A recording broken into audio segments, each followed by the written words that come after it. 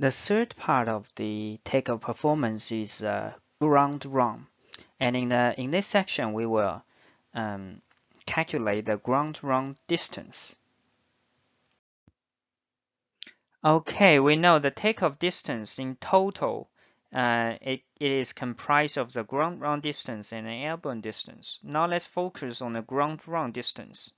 And if we are looking at the aircraft in the bottom, it's moved from one station to the other within a time separation of delta t, and the distance is delta s. Okay, so then delta s equals v times delta t. And now let's do some tricks. And if v times delta v and then delta t need to be divided by delta v. Okay, so now what we do is do some manipulation, get this relation here, delta v divided by delta t. Now we know delta in mathematically indicates a finite change in a quantity, and now we assume the change is more incremental. We can replace delta by d, so we have dv dt equals v times dv ds. And we already know dv divided by dt is v dot. That's the acceleration. Okay, so from the previous slides, when we analyzing the forces acting on the aircraft, we have acceleration is related with thrust, drag, rolling friction drag, and the weight component due to the sloped runway. And also, we just derived acceleration equals v times dv ds. So we combine these two equations together, we get an equation showing here. And we know d and l are related with CLCD, and for the easier case is gamma r equals 0, which means runway has no slope, it's horizontal. Okay, so once plugging all those d and l and gamma r, we have a simplified relation.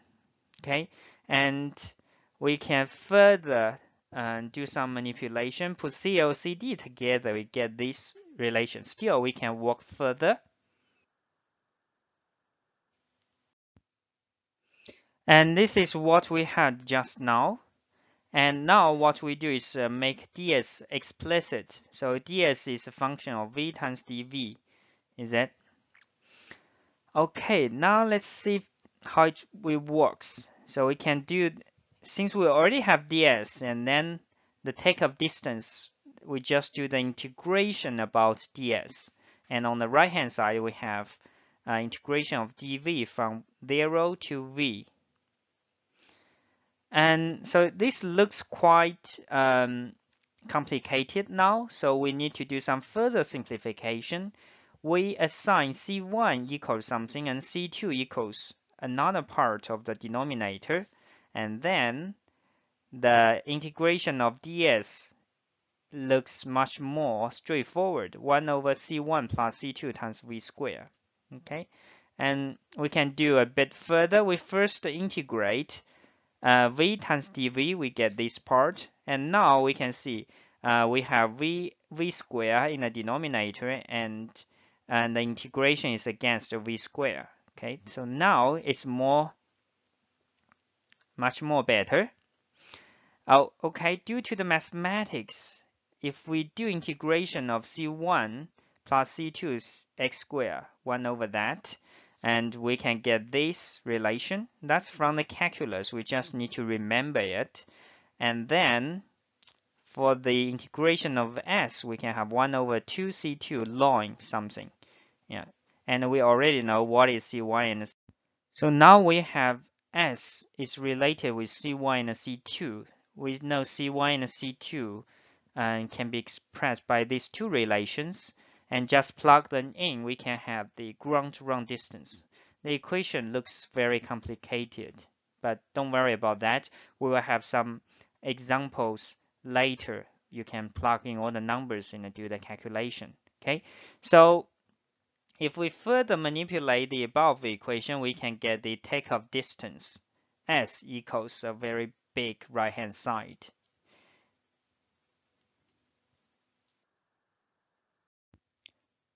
Now let's see an example of an aircraft and how can we calculate the ground-to-ground distance. So let's see the example first of all. Consider commercial twin turbofan transport aircraft with the following parameters. So the liftoff speed is 145 knots. The maximum takeoff gross weight is 175.7 tons.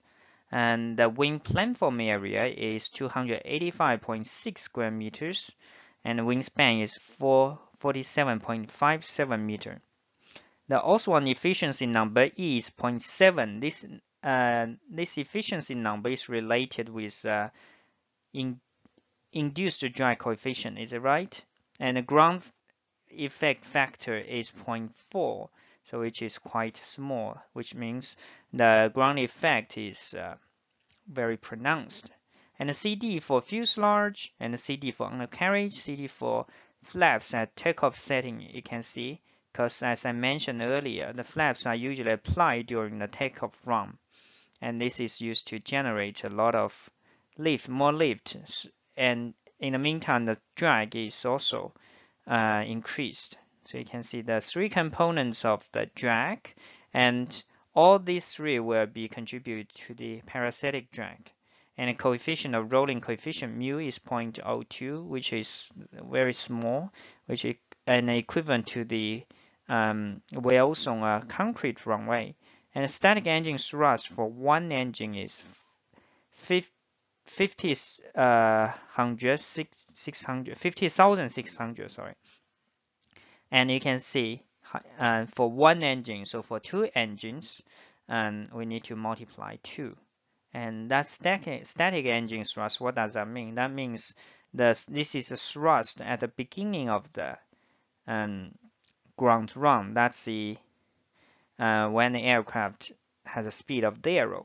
And the density, air density at the runway is 1.226 kilogram per meter cube. The question is estimate the distance required for the aircraft to reach the liftoff speed. Okay, so this is the ground run takeoff distance we have already derived. And the mass is 175.7 tons. We also know the takeoff weight and the aspect ratio. So CD has two components as we reviewed earlier, which is parasitic drag and induced drag. The parasitic drag again is contributed by the aircraft frame drag and also the undercarriage drag and the drag from the flap. Okay, since it's taking a procedure, CD is reduced due to the ground effect, so we need to times the KGE, and then we get a CD number. The thrust, we have two engines for the aircraft, so the thrust need to turn by 2. In total, we have 494.66 kilonewton. Okay, so by using all these numbers available now, we can get the liftoff ground run distance is 1.12 kilometer. And remember, when we calculate this liftoff distance or ground run distance, the result is based on a constant thrust. Is that we are not changing the thrust. The thrust has its maximum value, but in reality, the velocity changes with and the thrust changes with velocity. And you can see it's following a quadratic variation. And if you can plot this curve, you can see if the velocity increases, then the thrust actually decreases. So during the ground run, there's a decreasing thrust across the procedure.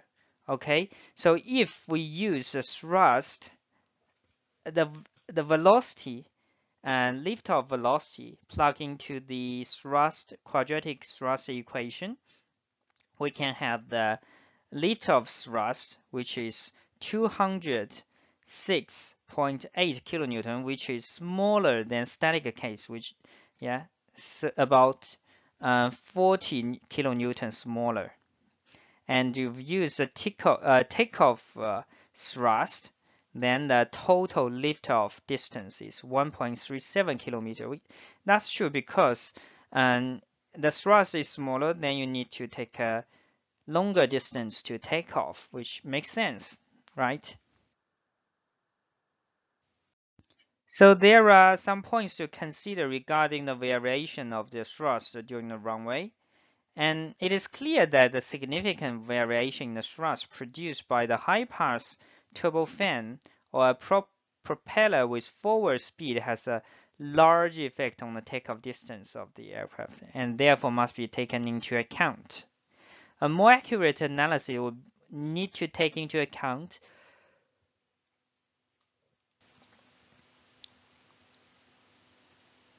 the temporal dynamics of the engine thrust as it accelerated along the runway.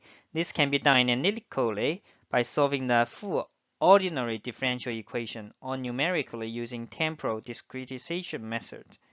A more thorough analysis also allows one to take into account runway altitude, ambient air temperature, runway slope, head and tail winds on the required ground run.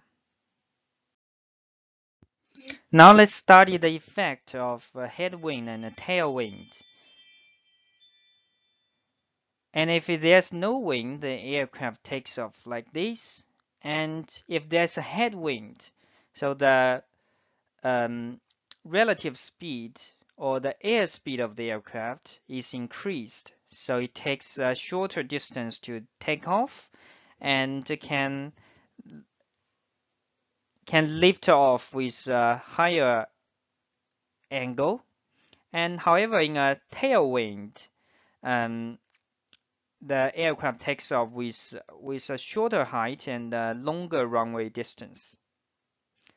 Okay, so on the headwind, the ground run distance decreases and the lift of ground speed also decrease, and the drag, however, will increase because it has larger airspeed, relative airspeed, and on the tailwind, the ground run distance increases, and also the lift of ground speed also increases. On a tailwind, the maximum allowable takeoff weight may have to be reduced. The climb gradient will also be reduced, and it could result in a controlled flight into terrain due to an inability to clear an obstacle in time.